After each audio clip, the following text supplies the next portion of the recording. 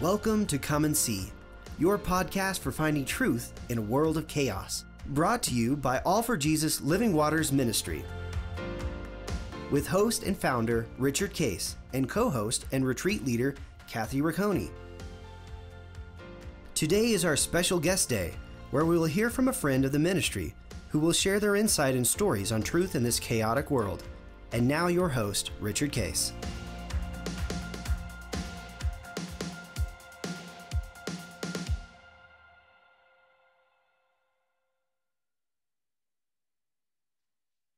Well, everybody, it's great seeing you. Kathy, today is guest day, and we're excited to have Bob and Keri Rockwell with us. They're from McKinney, Texas, leaders in Living Waters, as well as Kathy. And we were all together recently because we were filming new content for our online courses, so that was quite fun. To be together, and had a big party actually for my wife Linda's birthday in celebration of our 20th anniversary.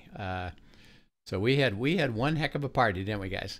Let's clarify that 20th anniversary of the ministry. Of the ministry, yes. And 70th birthday for Linda. So for Linda, lots yeah. of fun things to celebrate. Yeah. You guys are celebrating several years. Linda and I are going on our 52nd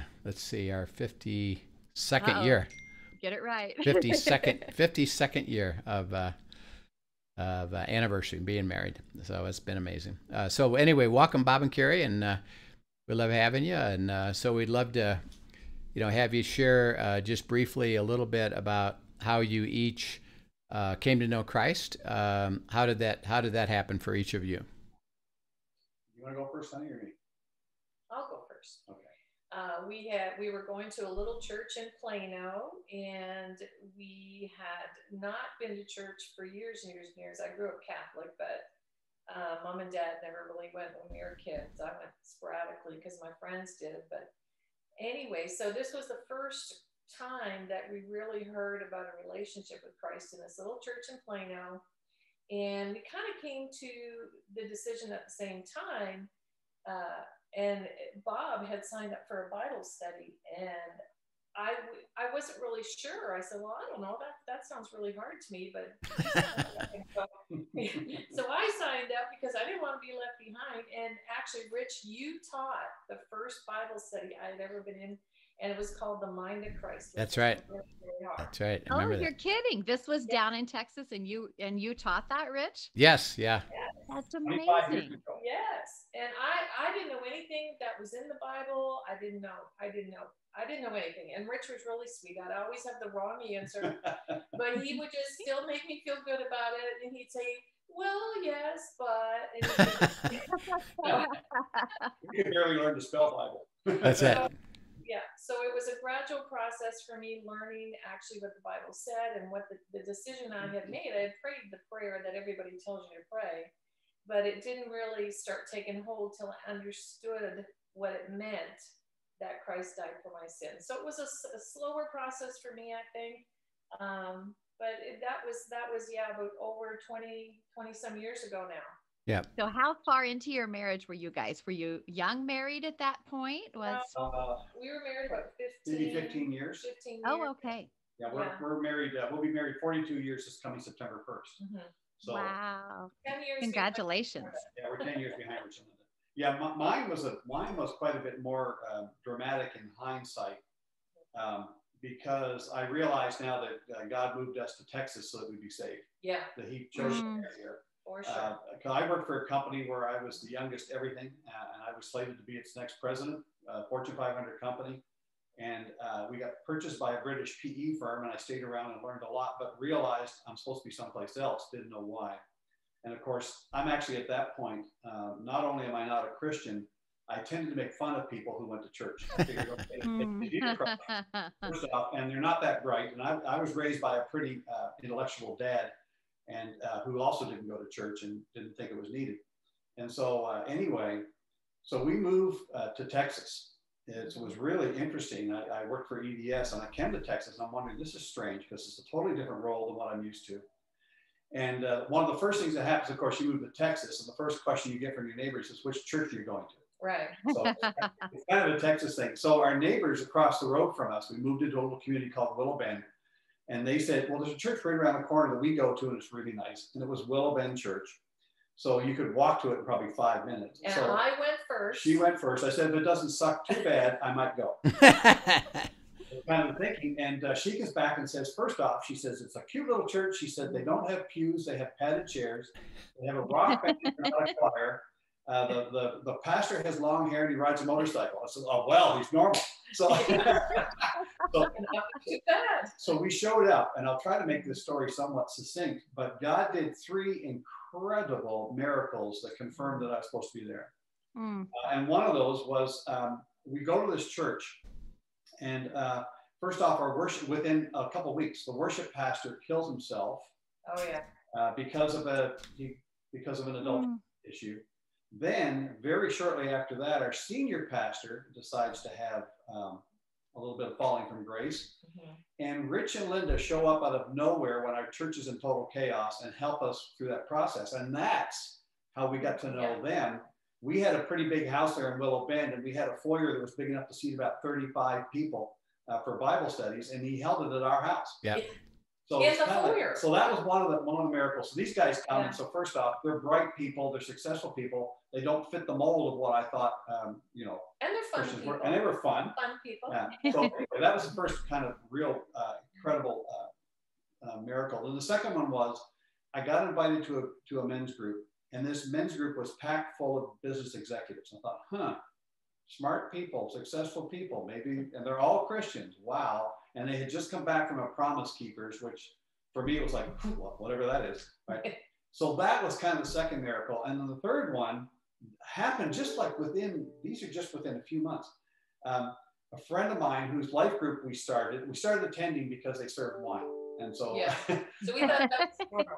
We figured, okay, this is normal people. Yeah. And anyway, he says, Bob, a buddy of mine just finished writing a book and submitted it to his publishers. He's exhausted and he wants to come to Dallas and spend several days, 4 or 5 days, and just relax. And you've got a big house and I don't. Could he stay at your house? And I said, sure. So a couple of weeks later, Lee Strobel walks through our front door. He had just submitted the manuscript for Case for Christ, and he wants to relax. So he spends 5 days at our house, and we learned his story was like mine. He says, I didn't believe this stuff. He says, but he said, I started to realize that if this is true, it demands a decision. And it's like, wow, this guy's kind of like similar to my story. So kind of a long-winded answer to, we had no choice. The Father brought us to Texas and he did these incredible things. And at that point, I'm all in. Okay, Father, what's next? And Rich is teaching us to abide. They become good friends of ours. And it's like, whoa, we're on a roller coaster. And it's been like that ever since. It's been great. So that's now probably 25, 26 years ago now, Kathy, I think. That's amazing. I have never heard this story. I've been at how many retreats with you guys, and I had no idea of this story. I love it. Yeah, and the again, from our side of it, Linda and I, we had started a church in Boulder, Colorado, called Flatirons Community Church, and a whole interesting story about how that was launched, but we started it from scratch and grew it to be about 250 people. I had a business and I was just part-time. Everybody, that led it was part-time. Nobody got paid, but it was thriving. And it was time that I either had to go full-time or not, because Linda and I were basically leading it all and doing a tremendous amount of work and carrying a business and having a family. And God said, yeah, you're done. Thanks. Go hire a full-time guy, which we did. Discipled him for about a year. And Linda's family lived in Plano, Texas, where Bob and Keri lived. So we decided we're going to move down there for 1 year to help them get settled with health and hospitals and everything in a new house for them. And our intention was, because of all we had done at this church in Colorado, was going to just take the year off.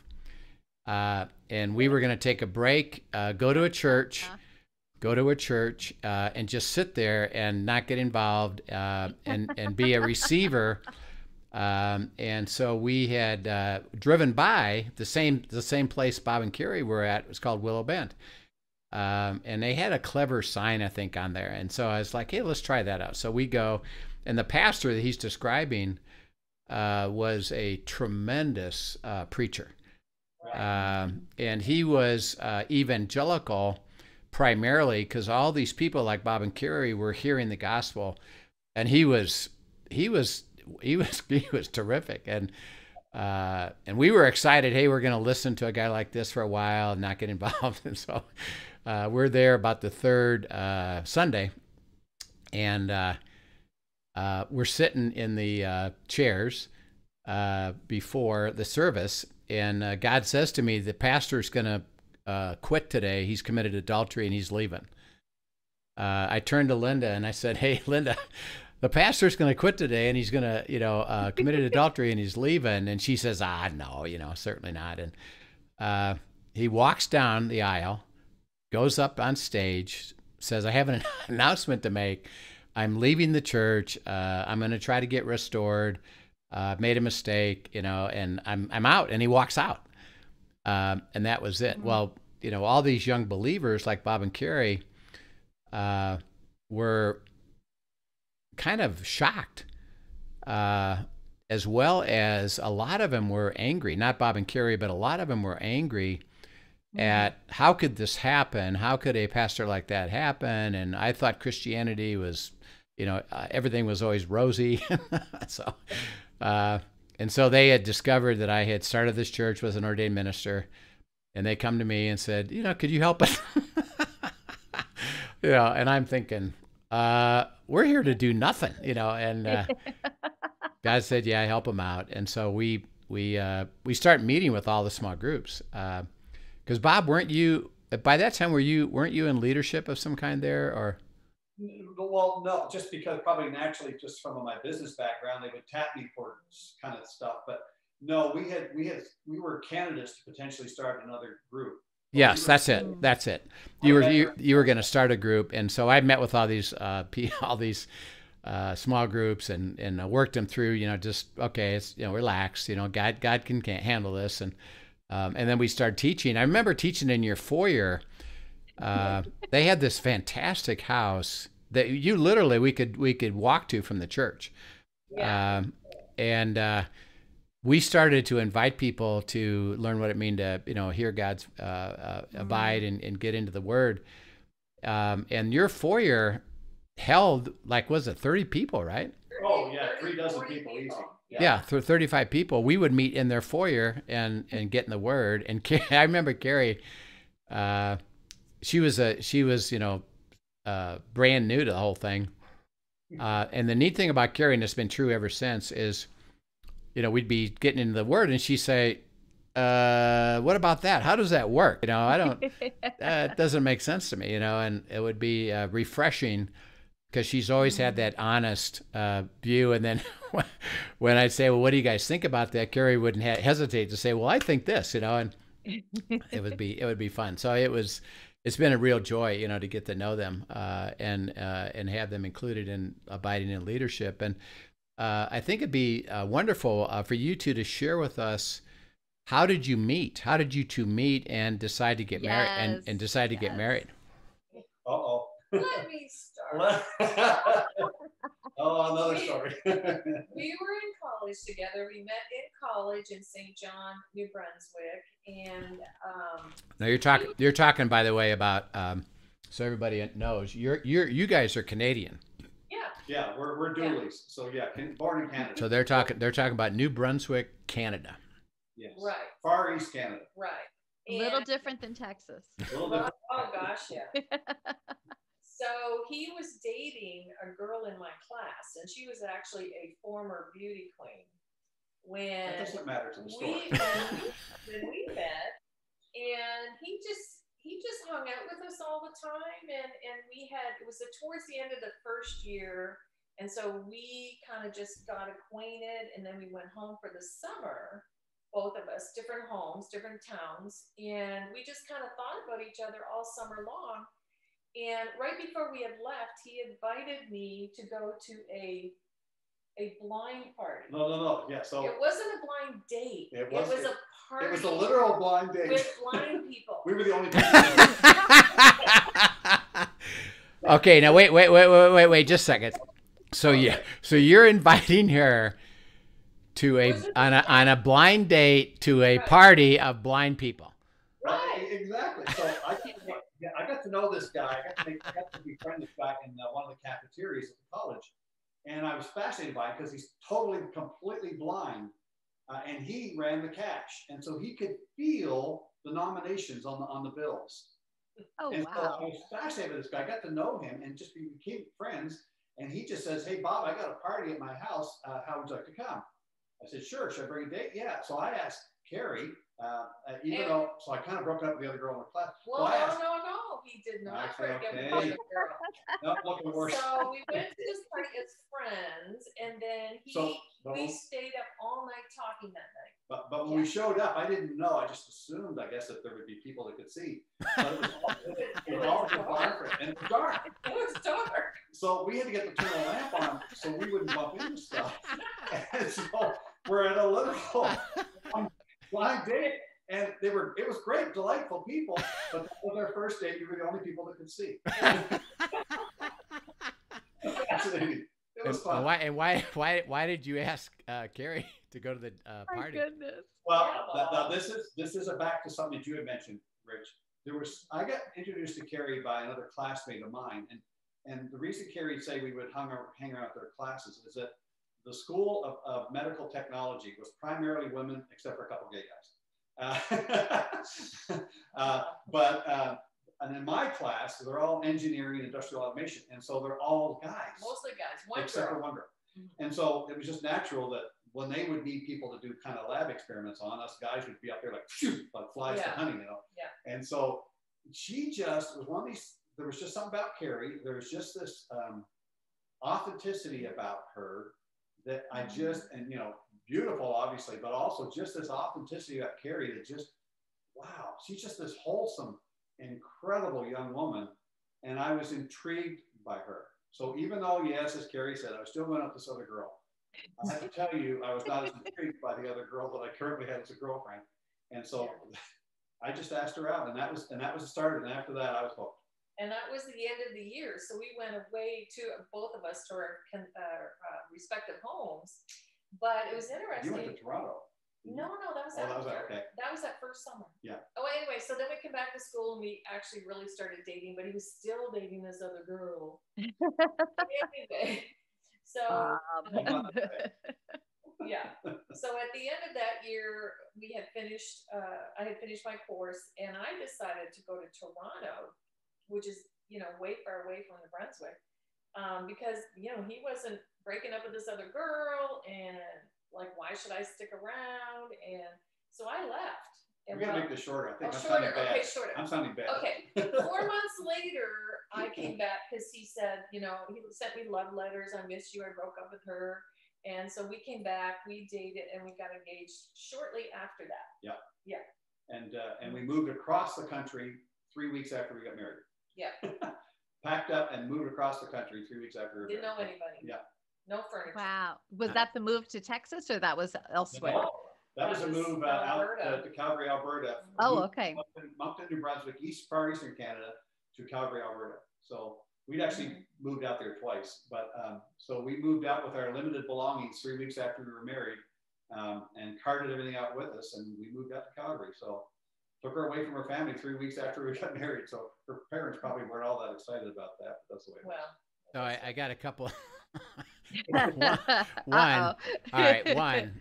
What was the most unusual thing about being at a party with all blind people? I gotta know about this. Well, for me, two things. One was that they had to turn on a light for us, because they don't think of that. They didn't know. They didn't think of that, so they had to turn on a lamp. So it still wasn't very much, but you have to walk up and you have to get the people's attention. So you're kind of like, Oh, interesting. Because I can't not talk to the people, so we get to meet all these folks, but it's just very different. And one of the guys, the guy you knew, played accordion. Oh yeah, that was good. And Bob plays accordion. So they had their accordions. They were playing in the dark with their accordions. So we can bore people that are sighted and blind. Yeah. Keri, what did you think of this as a first date? I didn't really, I thought this is odd, but I didn't really go flow. I was there. I didn't know what to do, how to get their attention or anything. So I let him do most of the talking, but, and it was just weird. It was strange, but here's the part that happened. So after that, so I drive her back home, and we sat in her driveway and we talked all night. I mean, I'm not just like 2 in the morning. I'm talking all night. All night. That's when I knew that was it. I liked him. Yeah. There was not anything about him I didn't like. Yeah. And that's when I knew I was going to break up with other girlfriends and all that kind of stuff. So anyway. And so when you, and by the way, it's really cool. To me, it's exciting, you know, that a group of blind people would, and it's beautiful that they just function normally. You know, it's like, hey, we're going to have party and we're going to be together. That's really, that's a great, wonderful thing. And I had snacks up there, but I had to try them first because So so Keri, you came back to school and dated, right? And then how long was it from dating to getting engaged and married? It was okay we came back to school. We dated he and I kind of dated off and on for a year, and then I moved to Toronto, so it's like a year and a half before I came back, and we got together again, and he professed his love for me, and then he got a job in Alberta. So that's when he asked me to marry him. Well, first I was working in Moncton, New Brunswick. But yeah, he was working in Moncton. The part that she's not saying, I got to be, this doesn't make me look good again. I knew that Keri was the one, but I also had a girlfriend in Halifax, Nova Scotia. Bob. There were some logistics I had to take care of before I could, and then I actually asked her to come back from Toronto. Yeah, I actually forgotten about Angela. Yeah, so we're not supposed to mention names. Oh, sorry. the other woman. So when she came back, at that point, I mean, I knew that she's the one. Yeah. So it was already a done deal from my standpoint. And from your engagement, how long was it before you got married? I think it was 6 months, about 6-7 months. Short. It was not long. It was several months after her. Keri has a sister that's 13 months older than her, and she had just gotten married, so her parents are tapped out. She got married in September of that same year. So we paid for our own wedding. Yeah. So we got married. Yeah, September the 1st of '79. I don't remember that, Rich. It's a long time ago. Yeah. Yeah. And so when during your marriage then did you move to Texas? We had been married about 15 years. Yeah, I was 39 years old when I moved. I was 36. When we became believers, he was 39. I was 36. It was, and it was within the first year we got. It was the summer of '95. Yeah. We moved to Texas 1995. Started the family moved in August. I remember because it was a 105-degree day. We moved into our house, and that was in August. And then we started with the church, I think, in like September, October. And then when did you what did you think about 105 degrees? Well, it was a shock. That was a shock. So we, this house had 3 different air conditioning systems, and we're thinking, we're from the Northeast, we should be able to keep our house at 68 degrees. Oh yeah. As they say in Texas, that dog don't hunt. Oh my gosh, it was horrible. So we started to realize, okay, can't do that. We need to use the fans on the ceiling and keep it turned up. Yeah. So it was quite a shock. Yeah. How hot it was. Yeah. But it's home now. It's been home since '95, and the good Lord willing, this is where they'll put our carcasses. So I love it. Well, and I'm stating the obvious here, but I'm just pointing out to the listeners, you guys and Rich, in telling the story of how y'all met and got to Texas, and even how the cases came in and all of that, are perfectly describing times that Rich and I have had conversations about how God works both sides of the equation. Yeah. And just his timing and the number of puzzle pieces that had to be put together. But then, as an outside, just now hearing this story, I love hearing the freshness of it. because I know from watching you guys and from watching the cases, the fact that God intersected those two couples has had huge kingdom impact. The number of believers that have people that have been brought to Christ and then been discipled and then are discipling others. This is not just a little trickle. This is a huge tsunami that God set in motion. And I love hearing the backstory. Yeah. So we find most days we're pretty well in awe of what God does. So describe to us, your understanding, abiding, and how that's impacted your life together. And we talk about covenant. Kathy mentioned it actually, that Bob and Keri have always had a heart to give it away. So you've been small group leaders, and you've always been helpful to people and been willing to process truth with people. How has abiding impacted you, and what does that look like for you guys? I'll start. Okay. Wow. Well, first off, I can't imagine a life not abiding. I can't imagine a life where every single day I'm not spending time talking to the Father in His Word and so on, because it's not fun to not to do it. So I can't imagine a life where we're not abiding. Our lives are not what we expected they could be. I never would have believed. I mean, I gave up in a way. I gave up a lot because I expected to run corporations my whole life. And I did go on that path, and yet I would never go back to that for all the corn in Egypt. I mean, I just wouldn't. And so what the Father has done has been incredible, and it's just this learning to abide. And we see life has been an incredible adventure for us. Every challenge we've had, God shows up and does some incredible stuff, even in the midst of challenges. Every real beautiful thing that we get to do and experience, He just says, well, this is just a sample of what's more to come. So I can't imagine a life not abiding. I just can't. If someone said you can't pray for 2 days and you can't open your Bible, I think I'd really feel a huge longing. I just think I would. It would just not be good. So it's completely transformed us. Yeah. Well, now I'll tell the truth. Well, that's the truth. The truth. But for me, abiding at first was hard, number one, because we had to learn it.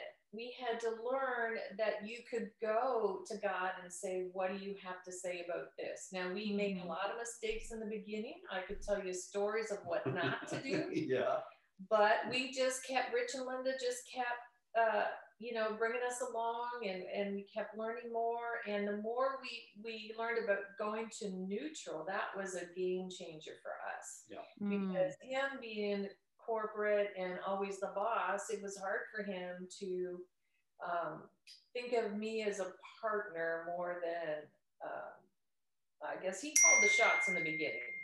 So we had to learn that that's not always beneficial, because once he learned that my opinion matters and that God can speak through me, then it was better for us as a couple. Now I have confidence and I trust that even if we have a disagreement, He has the Holy Spirit, I have the Holy Spirit, and the Holy Spirit will bring us to unity 100% of the time. And that gives me confidence that even if we're in a disagreement, we just don't know God's will yet. So we seek after God's will in every decision we make. And it makes life so much more peaceful and lovely and fun. Yeah. So I have to share with this. So as Keri said at the very start of abiding, so right now, I mean, it's exactly what I described. But when we first started, I still remember this, and I remember complaining to Rich. And so this is years ago now. And so Rich has taught us about abiding. So we were one of the earlier people to go through an abiding class with these guys, or a retreat. And so I came to him one day and I just complained. I said, Rich, this is just not fun. And he said, he said, well, what are you doing? So, well, I'm writing in my journal, and I'm reading the Bible, and I'm praying. And I said, it's just not fun. And Rich had this very profound question. He said, Bob, did you ever think to ask God to make it fun? So he says, let him lead you. He says, it could take a while. So he said, just keep praying. God, would you make this fun? So anyway, I'm still working. I'm doing my abiding stuff. I'll check in with Rich. No, it's not fun yet. Anyway, one day, all of a sudden, I'm in the Word, and God shows me this incredible stuff, and I'm just like, whoa! And I can't write fast enough. And then I talked with Rich, and I said, Rich, he showed me this, and he says, Bob, are you having fun yet? That was it. I love it. That was it. Okay, now I get it. Just chill. Just take it easy, as Rich said. Yeah. And, enjoy it. So that's what it's been like ever since. But it's just all these little ahas. So yeah. And also, I just want to say one more thing, because in the beginning, when I was starting to learn how to abide, Rich would always say to me, "What's God speaking to you?" And I go, "Well, God doesn't speak to me. He speaks to Bob." yeah, I remember that. Yeah. A huge aha for me when I realized that when I'm reading the Bible and something just quickens my spirit or gets me excited or I want to know about it, that's God speaking to me. Yeah. I finally realized he does speak to me, and then it was more personal then. So yeah. So and then it got fun for you too, right? Yeah. Yeah, it's always fun, but it was more of a to do. Well, now often when we hear from God, it's through Keri. This is what's really cool. And he just has to learn to listen. Anyway, it's been pretty cool. Yeah, and as you're talking about the fun of it, describe that it's not a mechanical thing. It's a relationship. Why is that relationship with Christ through the Holy Spirit enjoyable and fun? Well, boy, so much comes to my mind for that one. First off is a recognition of two absolute truths. One is the truth of who God is. He is love. And I had a friend of mine illustrate it with if you guys have ever seen these so-called fidget spinners, that have the finger and has three little things on it. He said, and I love this illustration. He says, think of that as these three little things. As there's the Father and the Son and the Spirit. And he says, and you're his center. Yeah. They revolve around us. He says, just think of it. He said, the Father has created. He says he's created everything that exists. And until he recreates, what's his focus? He says, it's you. All he wants is time with his kids and more kids. And that was like, wow. So that was the first, wow, God just loves us. His constant focus is us. That was the one that made a difference. The second one was how he sees us. And a couple things, I think I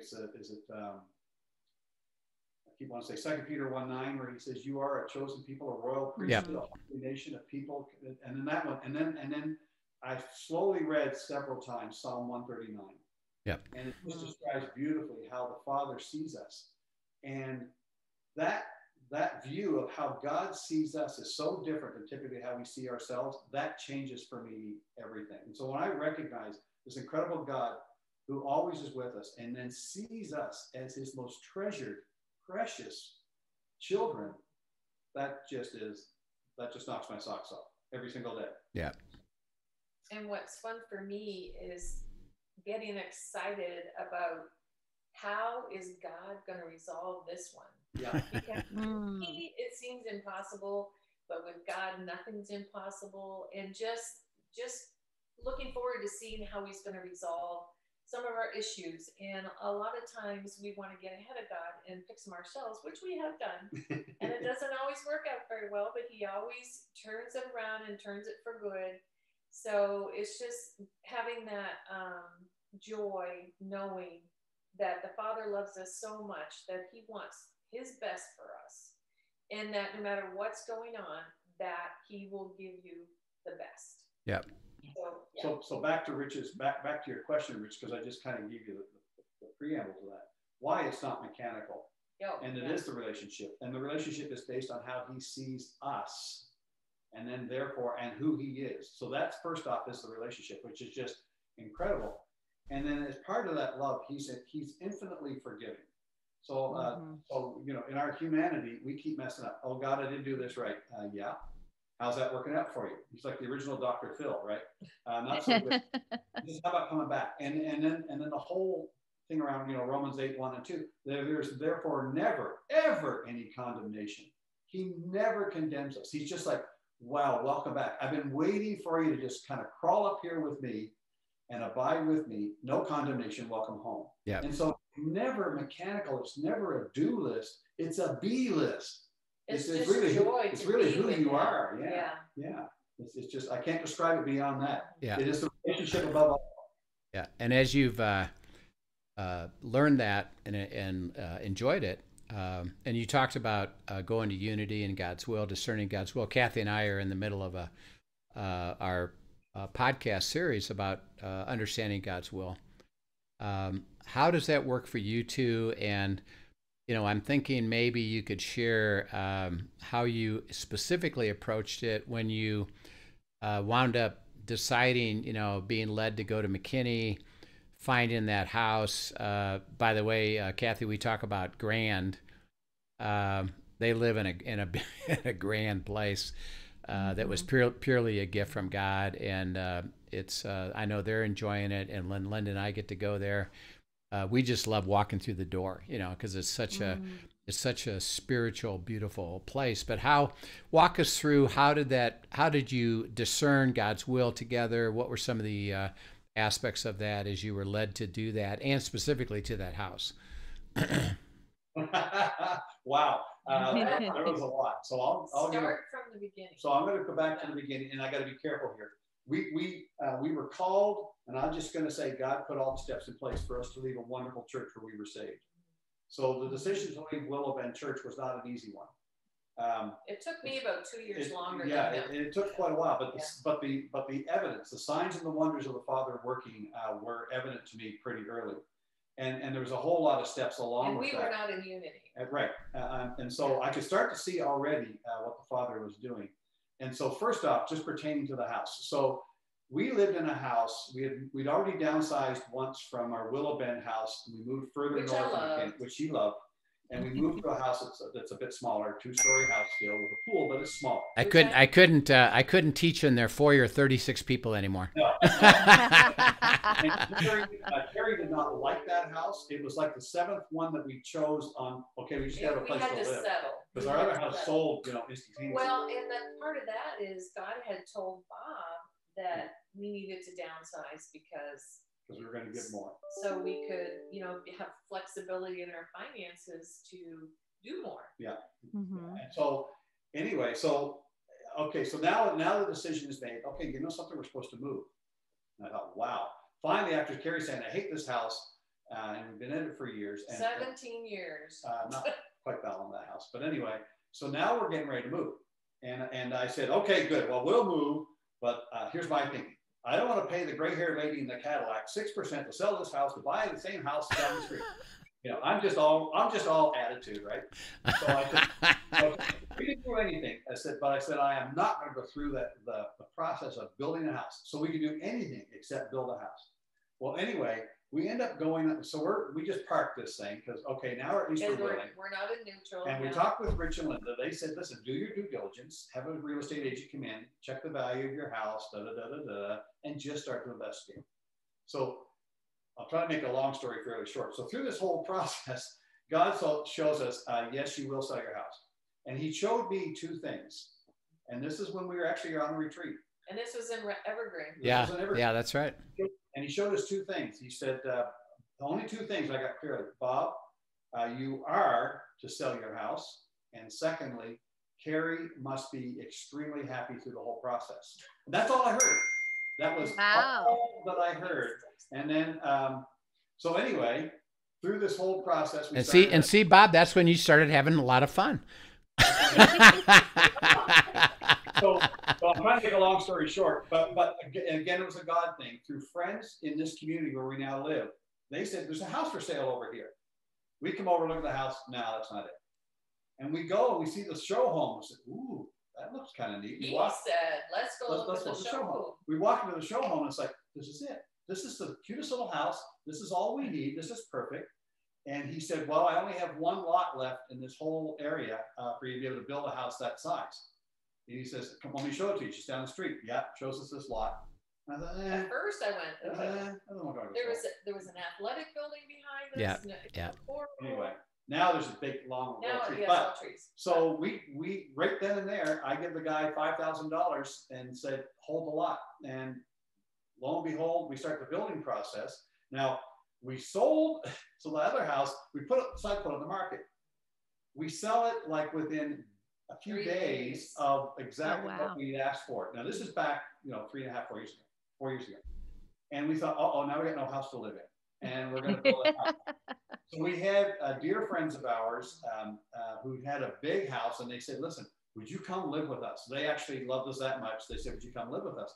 So for 51 weeks that it took to build our house, we lived in kind of one wing of our friend's house, and they are just such an incredible blessing. And we're still friends. And since this house, from the other house, it was the year of, what do you call it, the year of Keri. So Keri had a birthday January 12th of that year. We decided to go forward in December. It becomes the week of Keri because she starts shopping for stuff she's going to have for the house. That moves into the month of Keri.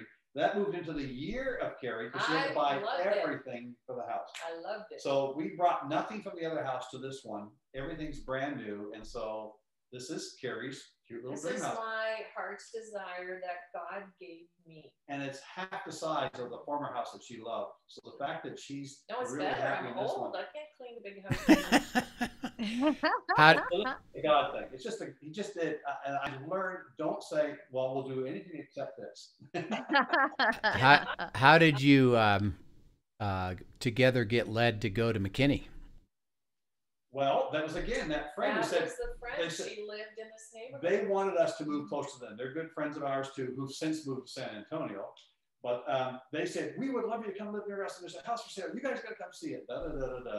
And then that's what brought us to this community where we found the one lot that we could build this house on, and built it. And then they moved. So that's what brought. The community was a surprise because if you come down this road lined with myrtle trees, and you come into this little oasis, it's like, where did this come from? We never knew this was here. Yeah, and so we didn't realize how much we would love living in McKinney, but God knew. Yeah. He knew we would love it here. So, and we are just enjoying it, and we enjoy the neighbors and the neighborhood, and we can walk to downtown McKinney from our house in about 20 minutes. The downtown McKinney is probably one of the nicest downtowns in the whole state. It really is. And it's fun. Yeah. How did you together come to unity on all that? I mean, what was the process? What did that process look like between the two of you? I have learned that when Bob says no to something, I just go to the Father and I say, well, I don't agree with him, but I know I'm just going to leave it in your hands, and I don't have to do anything. If it's his will, I know God's will is best and I'm better. So if it is his will, and I want something and Bob doesn't, I know the Father will make it work. Yeah. And vice versa. So there's two things really. So, the Father says, look for the signs and the wonders of my working. And so we've learned there's no such thing as coincidences. There's not a molecule moves in this universe that he's not aware of and in charge of. And so we just say, Father, you're working. You're always working. And so we want to see you. And incidentally, if I'm going down a path that's not yours, Father, would you block that? We're going to trust that you're going to stop that you're going to close that door and bring us back. And even when we've made mistakes, and you're seeing a pattern here, it's usually me saying, we can't do this, we're not going to do this. And then God telling Keri, yes, we will. And then God showing me signs and wonders that says, that's exactly what you're going to do. There's a pattern, Kathy, if you start to see it. I love it. I love it. It's getting, the time in between is getting shorter and shorter. Oh, yeah. yeah. I'm less putting my feet into the ground now. So I love something you said, Keri, that I think is so central. I've heard you say it probably without you realizing it 3 or 4 times throughout the podcast already, is that concept that God is good. Oh, yeah. So as he has taught you and grown your faith and shortened those surrender intervals and your willingness to go to neutral, all comes back to that core belief that he taught you gently, I believe, that he's good and that you can trust him to do what he says he's going to do. And I think that's such a beautiful thing to point out, that that didn't even grow in you overnight.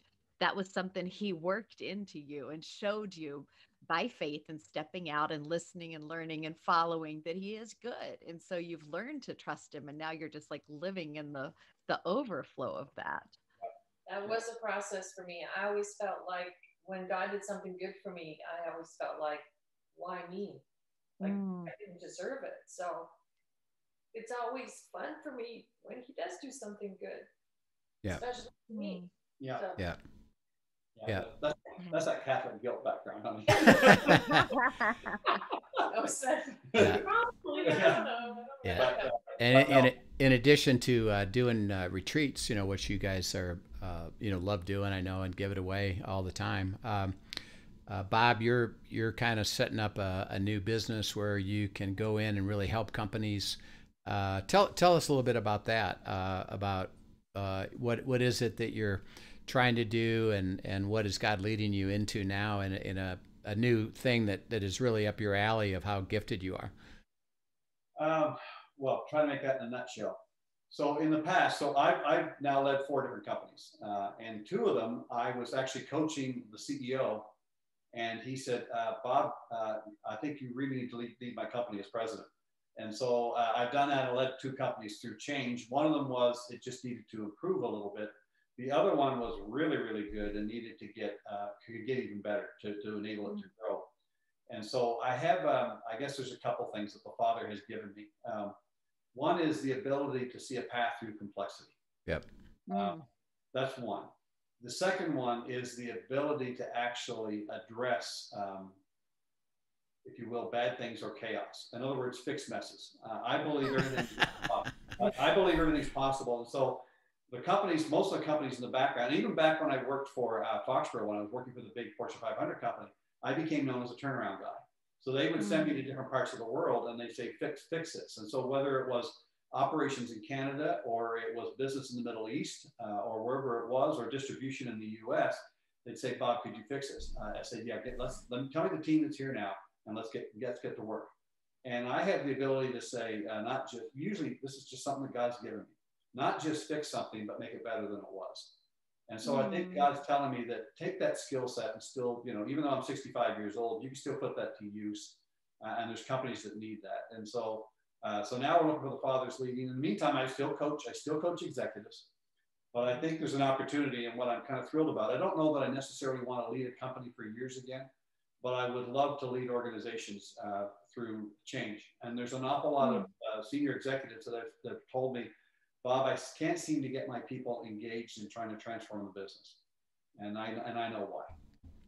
Because they generally have a leadership challenge. And if you don't have leadership, then forget about trying to get people to change the business. So I've learned a ton through these past years. And I guess I'm now just saying, okay, Father, where can I put this to use for, 1 or 2 more companies and just really, really help them out. And so that would be kind of fun. So, and in the meantime, I just get to every single day live out my purpose, which is to help good people do great things. Yeah.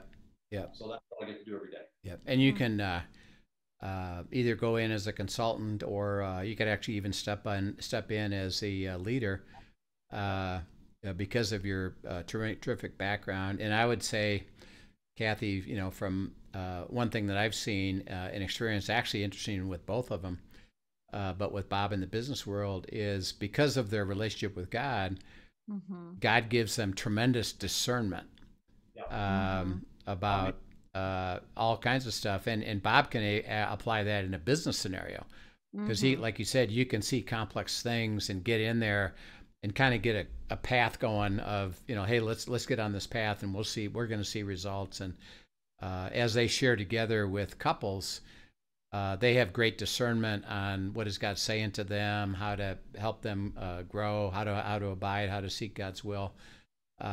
So you can tell they're having the time of their life. And I love it. And we're praying with Bob that his business, because of his giftedness, that God would bless them to make them a blessing in that particular area, so that he can give that away even more. So we're excited. We're excited for you guys about that. Yeah, I have just loved hearing every minute of your story. I can't believe I've known you guys 5 years now and I haven't heard all of this. Yes. Yeah. So thank you so much for sharing all of this. It truly is an inspiration. And I'm just going to add this is me being a dork, I know, but I love when I notice these things, Bob, as you talked about, and even Rich just reiterated the discernment that he has given you in business, and then you and Keri as couples when you lead in ministry to restore and rebuild. You realize the words you're using there are describing Jesus. Yeah. I mean, what a beautiful representation both you in the business world and the two of you in ministry are of Jesus's heart to restore and rebuild. And I love that. So thank you for sharing it. Yeah, it's very, very exciting. We love you guys, and thank you for sharing your story with everyone. It's going to be a thrill for everybody to hear it, and we look forward to seeing you guys in October when you bring another group up to Colorado, and that's going to be a fun thing. Just excellent. And Kathy, as we all understand, just the privilege of us having fellowship is just a special thing, and so it is. We're excited, and our kids just moved to Dallas, so we'll be seeing them. We're going to come down, and I said, get that guest room ready because we're coming. And I bet Keri furnished it well. She did, yeah. It's ready for you. Yep. Well, we're coming. That's great. We're coming. That's great. Well, thank you guys for being here, and we just so enjoyed you. And if anybody listening has questions or even would like to contact Bob about the business opportunity, let us know, and we'll get it to them for sure. And we'll look forward to seeing you soon. Kathy will pick up End Times Friday tomorrow.